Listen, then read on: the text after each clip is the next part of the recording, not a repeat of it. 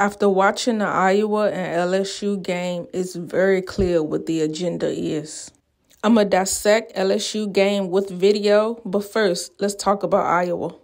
In the Iowa game, the score was tied at 52 with 2 minutes left. West Virginia was then called for 7 fouls. Iowa was called for none. In the end, Iowa won. Look at the free throw discrepancy. 3 out of 5. Compared to 25 out of 30. That don't make no sense. Now let's get into this LSU game because it was by far the most egregious. All right, look at this. They don't seem to wear down. That's going to be a foul on LSU. And no, it's not. It's going to be a jump. And they've got the ball on the possession arrow. Well, Coach, We can't believe it. His team, he talked about it before. This girl gets absolutely plastered. And I'd be okay with calling that a clean block if they were calling it that way on both sides. Now let's watch this no call on Angel Reese. She straight drops her, pushes her off on her. Now let's look what happens the very next play. Foul. Foul. No offensive foul on Angel, and now no defensive foul. Like, this is crazy. She swiped down on her. Difficult shot.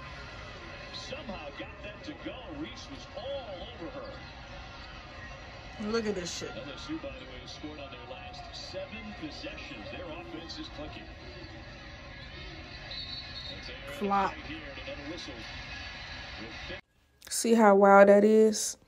Y'all just missed 2 fouls on Angel. But make sure to call the flop that gets their center fouled out. So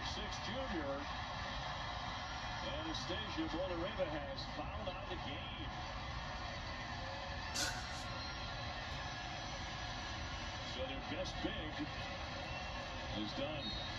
They're very emotional about it. I feel you, girl. I'm just a spectator, and I was mad.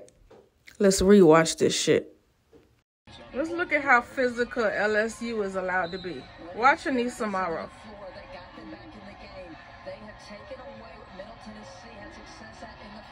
Good shit. No call. Smacked on the arm. The refs completely swallowed their whistle unless it benefited LSU. Look at that. Trip over feet. Don't worry, we got you.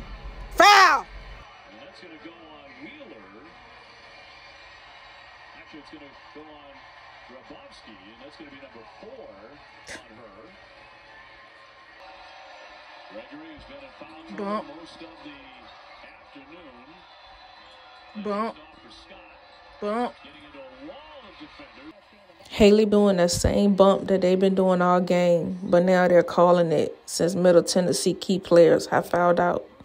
Somebody please explain to me how this isn't a foul from Anissa Morrow. Look how aggressive she swiped down. Let's watch again. And instead of calling the foul on Anissa, they decided to call an offensive foul on one of the players from Middle Tennessee, which then resulted in Angel taking more free throws because now they're in the bonus.